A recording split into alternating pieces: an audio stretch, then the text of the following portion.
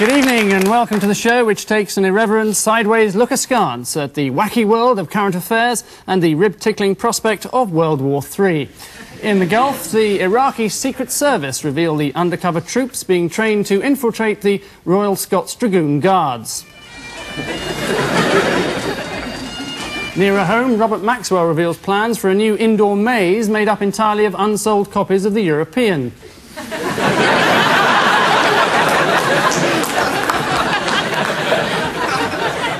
Meanwhile, the royal family have their car fleet modified in an effort to avoid any further speeding convictions.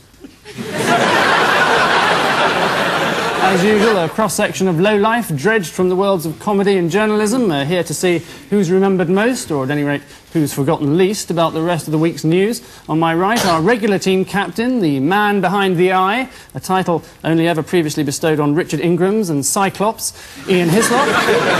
And with him, formerly married to Brigitte Nielsen, star of Rockies 1, 2 and 3 and countless Rambo movies, Arthur Smith.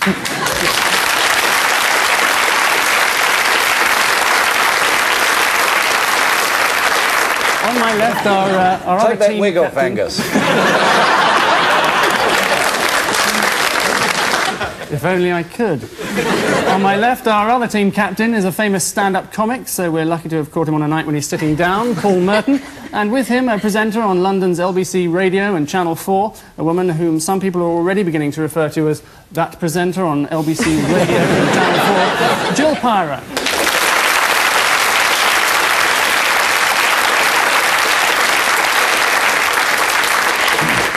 2 points will be given for a right answer, 1 point for a brave stab, and no points for recognising Fatima Whitbread from a close-up of a nose, because that's the wrong quiz show. So let's hurl ourselves wantonly into round one. Ian and Arthur, have a look at this person. Who is he, and who was he? Well, that's Black Jake from the Captain Pugwash programme. No, this is actually Cat Stevens, who changed his name when he became a Muslim to Dog Stevens. No, he didn't. To Yusuf Islam. And he's been in Baghdad on a mercy mission. He's going to stay there. Yes, absolutely right. 2 points. It's Yusuf Islam, who used to be Cat Stevens on his way to rescuing 4 British hostages. Their names were Dr. Mohammed Sadiq Rahim, who used to be Lieutenant Pigeon, Dr. Syed Askari, who used to be the drummer out of Piccadilly Witch, and Mohammed Ghulam Hussain and Anwar Haji Abdullah, both of whom used to be Dennis Roussos. Paul and Jill, you probably recognise this man, but why the winning smile? Mikhail Gorbachev, he's just been announced as a new host for Come Dancing. And he won the Nobel Peace Prize. He did indeed, yes. But he was more pleased about Come Dancing. Yes, he wouldn't have got paid so much, though. He won the Nobel Peace Prize and got given £360,000, which is an extraordinary amount of money. Do you remember Piccadilly Witch, then?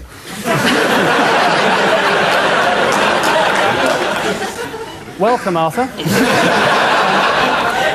He also won the overwhelming popularity or unpopularity of his own people. In an effort to bolster his ratings in Russia, he's now offering uncensored footage of KGB atrocities and scenes of human degradation to Western television. In return, we're offering them blind date. And I think we probably got the better of the deal. Ian and Arthur, 2 questions with 1 answer. Who's this and where is he? Well, I don't know who that bloke is, but he seems to be on top of Princess Anne.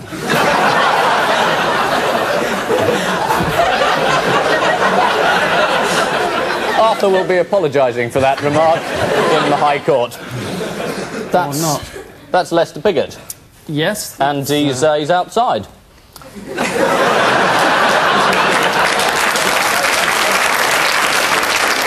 Nothing gets past you, does it, Ian? Do we get a point for saying where he is? Well, I think we should allow you to try and guess. I've no idea where he is. I would suggest that he was definitely at some sort of race meeting.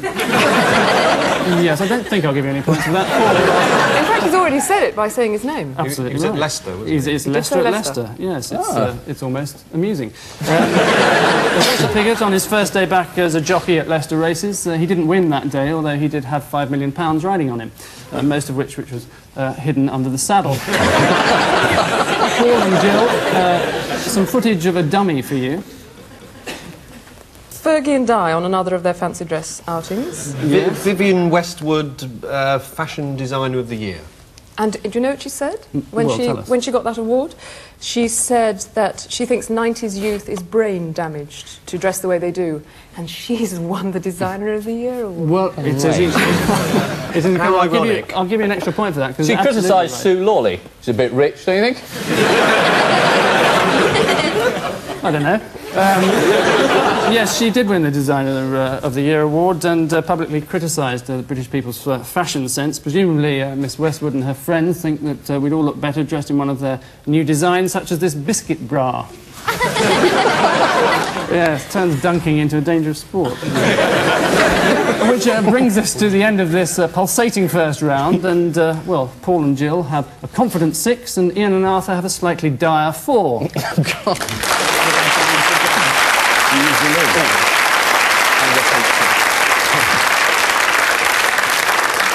Well, time now for our competition, in which we ask our panellists to come up with captions, something which we call our captions competition. It's a shorthand we have. Paul and Jill, you have this to ridicule. Ian and Arthur, yours looks like this. And between now and the end of the programme, in moments of extreme boredom, we'd like you to think up a caption or two. But for the time being, we're going to show you some tabloid headlines, whether you like it or not. One each for you to identify. Paul, who has this much dirty washing? Laundry bill of £63,000. Oh, this is the Queen has a laundry bill of £63,000, and it went up by £15,000 when she heard that Prince Andrew was going to be marrying Fergie. Yes, and there's a man who's like the royal knicker collector who has to come round with a pair of tongs, because by English law you're not allowed to touch the Queen's knickers. Oh, I've touched them. Yeah, and you did 6 months for it. Best 6 months of my life. But yes, 2 points. It's Her Majesty the Queen and household who spends an annual £63,000 on laundry, so she obviously has the service wash. She also spends £2.3 million a year on travel by train. You'd have thought she'd have a rail card by now, but... Jill, this one isn't about Buckingham Palace. A bedsit which is home to 75 workers. This is actually a bedsit in Cricklewood, I think, where there were 3 people living, but 75 were registered to vote in a union ballot. Their computer had got hundreds of people all over the country, and they turned up to check at this place, and one of the 3 said, well, if there should be 75 here, the other 72 are very quiet. Yes, you're absolutely right. It's UCAT, in fact, the Construction Workers Union. And there are allegations of vote rigging over the names on their electoral roll. And at one Hackney address, there are allegedly 4 members called Mr. M.G. Burford, Mr. M.G. Burford, Mr. M.G. Burford, and Mr. M.G. Burford, I think that's how it's pronounced. General Secretary of UCAT, Albert Williams, explained, I think it's just administrative errors. And his 3 identical twins agreed with him. Arthur, what's this cryptic pun alluding to? Lunacy. Did they have a #1 hit, Pickasy Witch? Yes. It seems to sort of be something about mentally unbalanced people going to the toilet, but unless that's the... Which papers have you read this week? This is from The Independent, clearly. Paul, you laughed very loudly at that. Do you know the actual answer? Yes, I do, unfortunately. It's headmasters told school kids to bring a roll of lube with them to school to save money. 2 rolls each a year, they've got. Yeah. Yes, absolutely right. The children at the St Paul's Church of England Primary School in Stafford who've been asked to provide their own toilet paper. It's the mothers I feel sorry for, having to sew on name tags on every sheet. Finally, in this round, Ian. Auntie and girls make men think twice. This is Esther Ranson, who says that there should be more women in the BBC. I've always thought there was one too many. Yes, you're virtually right. It wasn't actually anyone quite as high up as Esther Ranson. It was the BBC Director General, Michael Checklin. It was announced that by 1996, one half of all BBC executives must be female. So the big question for most executives now is which half to have done. And at the end of all that, the score is, well, Paul and Jill, they have a solid 12, and Ian and Arthur have a rather flimsy 5. Oh.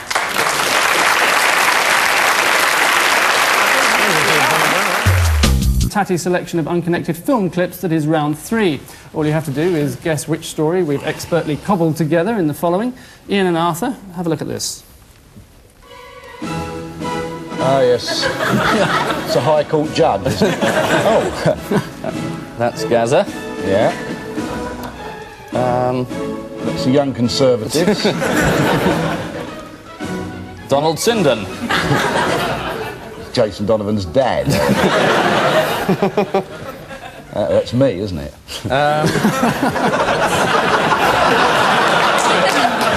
Yes. You're supposed to stop looking at the monitor now. What have those 4 things got to do with each other? Ah, yes. It was a judge, wasn't it, who didn't know who Gaza was. Correct. And what was the football rugby business then? Well, the judge, that was the first time I think I've ever approved of anything a judge has done. Gaza came into court claiming that no one could write a book called Gaza because Gaza was a trademark, whereas in fact Gaza's just a stupid name.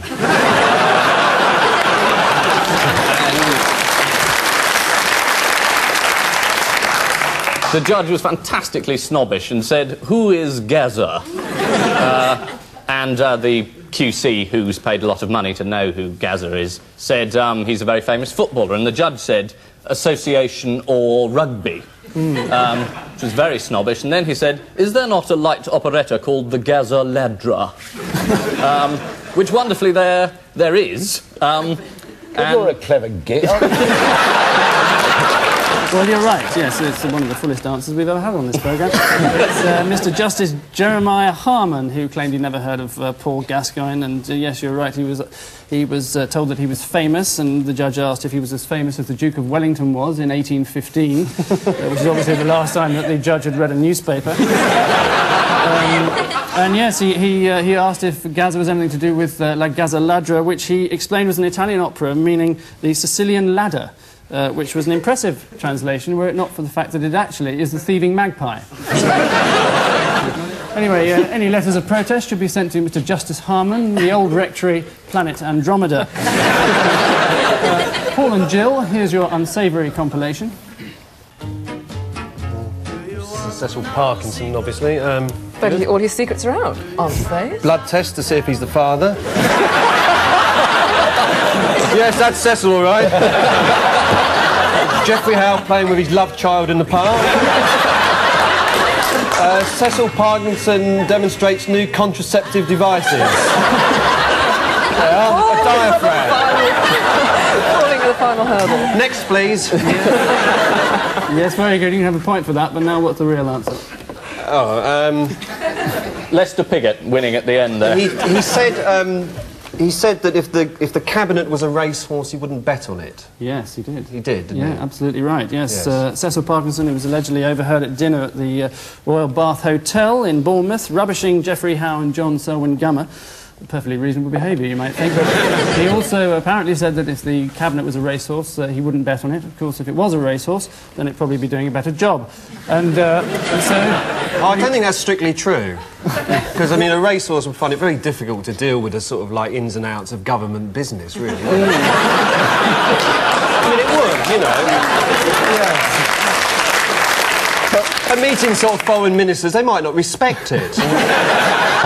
And so we move on to our mini headlines round. Mini headlines, I'm bound to tell you, are the individual subtitles which are used to break up big tabloid stories like this.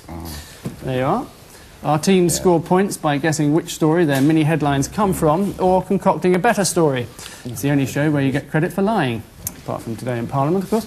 Ian and Arthur, here's yours. Janet Street Porter. No, it doesn't get a laugh, It is her. She forgot she was a human being. Oh my God, they're coming fast here, aren't they? She's got a toothbrush, whipped out a billiard cue, it cannoned 4 times against her teeth. And that, curiously, was the story. Not much of one, but... Now, you two don't know the answer to this question, No, do you're you? dead right. It's, I'll tell you, it's the pissed vicar of Roydon in Essex. Is he still going? Yes, that's his full ecclesiastical title. The only slightly Reverend Leonard Garland, who was rather the worse for wear when he conducted the wedding of Karen and Jeff Brandon. He repeatedly referred to the bride as Janet, forgot the words of the ceremony, whipped through it at double speed, then drove off and cannoned into another car, got out, apologised to the driver, then smashed into the headlights of another car. This was all still in the car park, by the way. Was finally arrested and found to be 4 times over the limit. He's now been offered a regular slot on Wogan. Paul and Jill, a similarly cryptic assembly for you. Hairline, children, homeopathic, Christian. Christian's the giveaway, I think. So, not Saddam Hussein, then? Yes, you're right. Yes, it's Cliff Richard. Exactly. He's if his hairline recedes, he'll have plastic surgery. He's always wanted children. He denies claims that he's a homeopathic.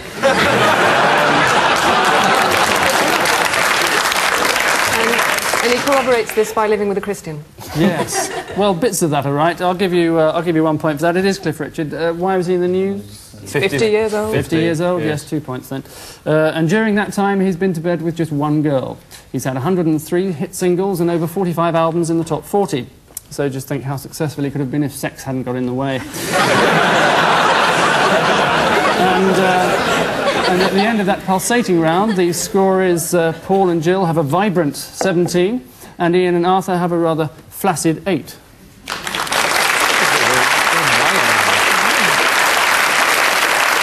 Time now for our virtually entertaining archive round, which in past programmes has taken the form of a What Happened Next game.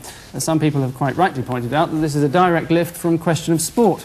So this week, suitably chastened, we've decided to do the decent thing and instead lift an entirely different game from Question of Sport. Ian and Arthur, can you identify this person?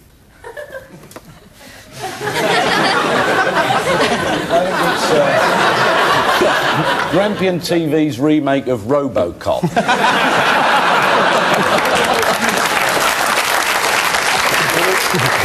No expense spared. No. It's Ian McGregor. It is Same Ian thing. McGregor. Virtually. Yes, let's just have a look and see if we can catch a glimpse of him. He's sniffing glue. Yes, it's Ian McGregor, coal board chairman at the time of the miners' strike. In order not to draw attention to himself, he decided to walk about with a plastic bag, which is a handy little tip if you want to remain incognito. Paul and Jill, your turn. Thomas the Tank Engine pulled into the station. London Fire Brigade unveil new engine. This was a rather obvious and I think puerile visual metaphor. He was running with Neil Kinnock. This was Roy Hattersley for the leadership of the party. Very good. Let's have a look. From the earliest days, I enjoyed the double fantasy of being Emil Zatopek and David Coleman simultaneously. Through the purple haze and microphone buzz, the unmistakable voice drove me on. His legs have turned to jelly. Only courage keeps him going now. If his legs had turned to jelly, Roy Hattersley would have eaten it.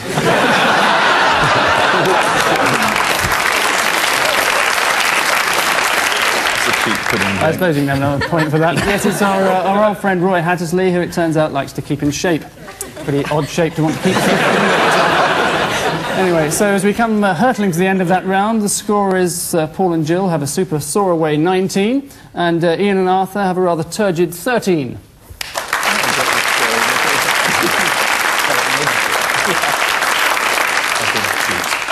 Well, it's our odd one out round now. 4 faces each. One of them is odder than the others. Difficult to believe with this lot. But Paul, here you are.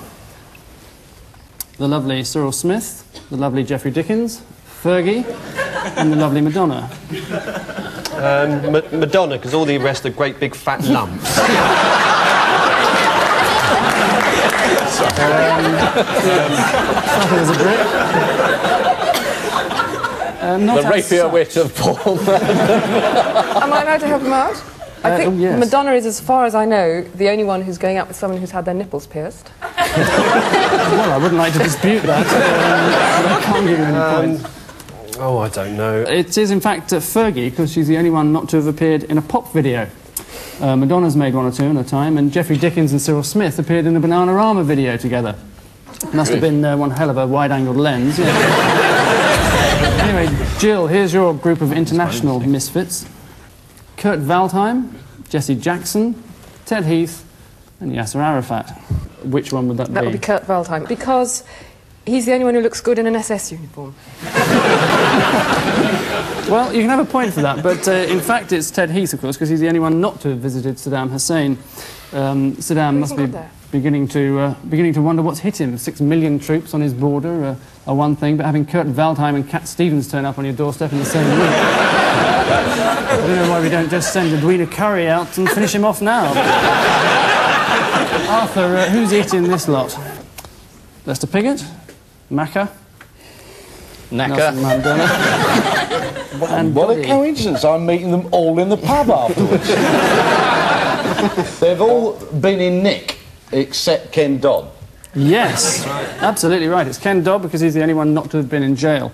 And that's obviously because he's completely innocent and has never fiddled his tax in any way.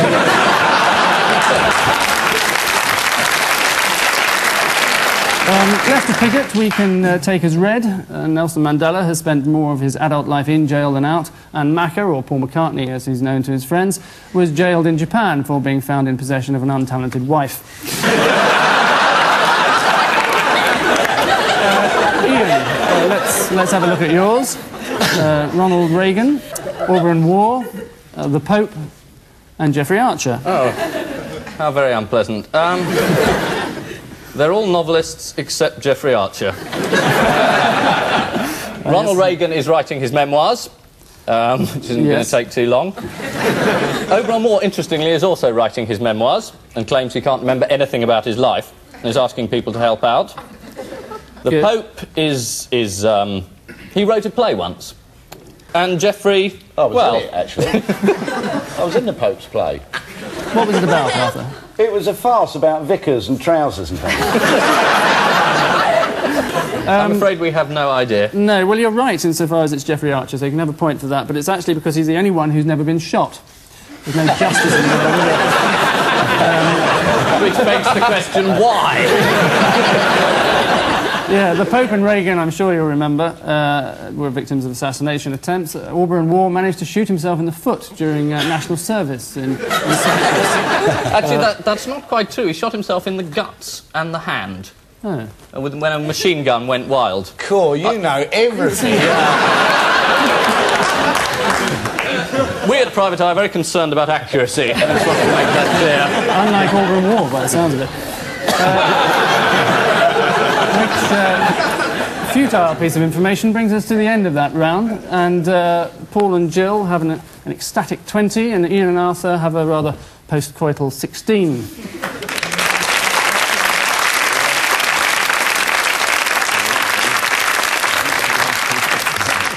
Well, we glide gracefully into our final deciding round. Each team is shown 4 headlines, but with a word or two missing. Their job is to identify the missing word or provide a better alternative. As usual, the team furthest from being in the lead go first. So, Ian and Arthur, I think that probably means you. You have that dubious honour. Right, first up is cut our what? So, MPs. Toenails. Sadly, ours. Ours is correct, very good. Next up is PM revives dead what? Husband. Elvis. Impossible. Dead parrot. Next up is Pope gives married priests his what? His condoms. You'd think his, so.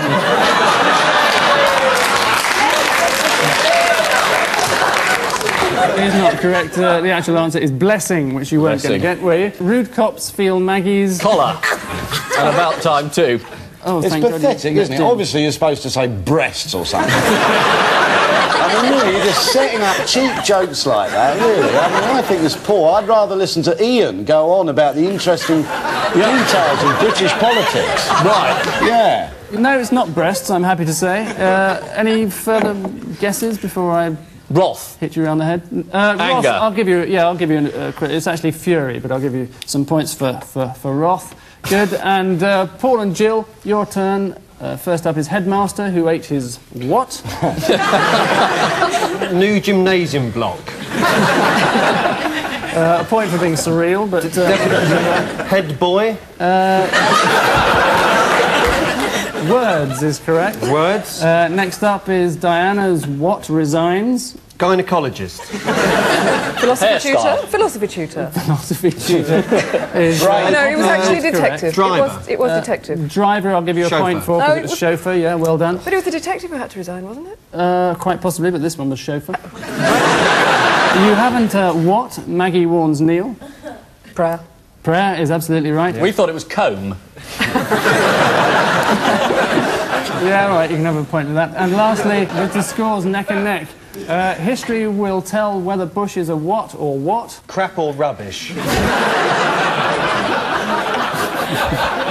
Is not correct. Hero or wimp. Shrub Hero or wimp. plant. I'll take hero or wimp, I think. So at the end of that rousing contest, the final score is, well, Paul and Jill are the rampant victors with 26, and Ian and Arthur the gallant losers with 24.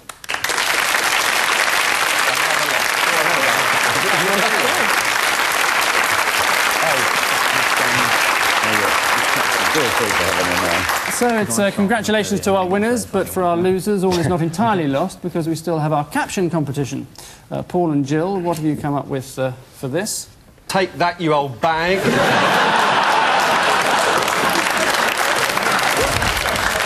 or Charles, you're not the man I married. Right, that's very good. Ian and Arthur, let's have a look at yours. New Perrier advert. Time for you to go. Yes. Mrs. Thatcher swallows Colin Moynihan. My thanks to our panellists, Ian Hislop and Arthur Smith, Paul Merton and Jill Pyrah. And I'll leave you with news that Sue Barker has finally come up with a new scheme to ensure that British tennis players get past the first round of Wimbledon. And finally, following the shock Tory defeat at Eastbourne, Mrs. Thatcher today announced plans to start a new career outside politics. Good night.